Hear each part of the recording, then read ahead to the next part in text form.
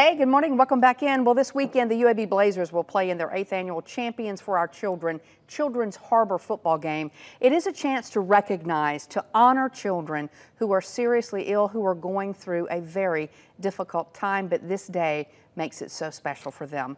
Former UAB head football coach and major supporter for Children's Harbor, Bill Clark, joins us once again this morning. Coach, good to see you again. Good to see you, Janice. It's been a while. It has been a while. This was important to you. You started this in 2017, was the first Children's Harbor game. Yeah. What does it mean to you still to this day? Oh, it's just, you know, it's such a big deal, you know, and I take you back to 17 when we were looking for something to do with Children's Harbor.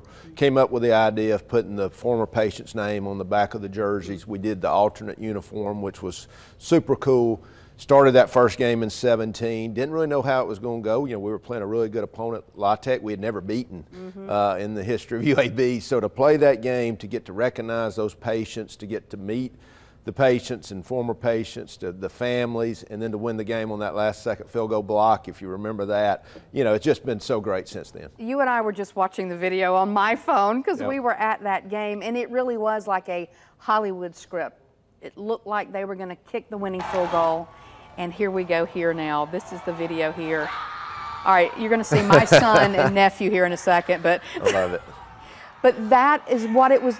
You look at these people, they were so excited. Yep. That man right there cracks me up. But it was about the children, about that game that made it so important.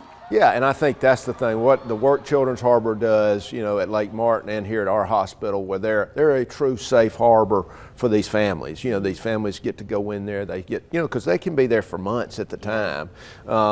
But when I talk to our Children's Harbor folks and I hear how important this game, you know, I mean, we've got maybe even some terminal patients who live to get their name on the back of this jersey. I mean, it's heartbreaking, yet it's truly wonderful. You know, and I'm appreciative for UAB to keep this game going.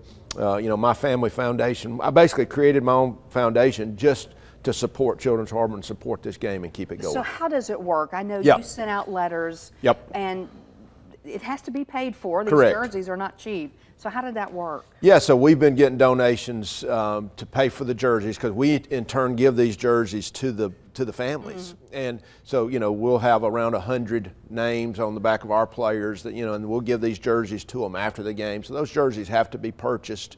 We purchase the jerseys. We also, Children's Harbor gives a gas card to the family. Oh, wow. They buy the tickets. They give them money, you know, so we didn't want any money coming out of their pocket. So this money goes directly to them. So what we said this year, I said everything we raise will pay for the jerseys, the uniforms, and anything left over we're going to turn and give back. Now, you know, my goal was $25,000 this year.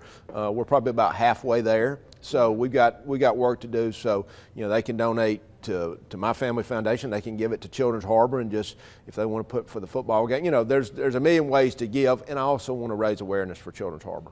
And I know that you won't say this about yourself, but you are so beloved at UAB still.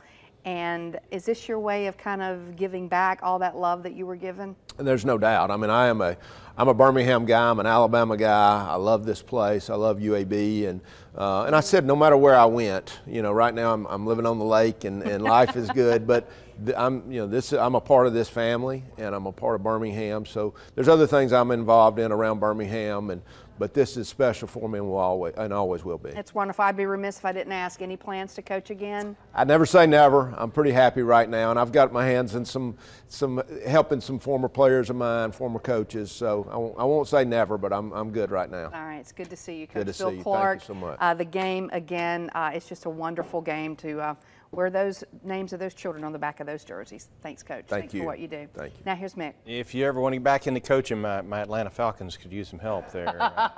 I'm an old Falcons fan from way back. So he feels you. They could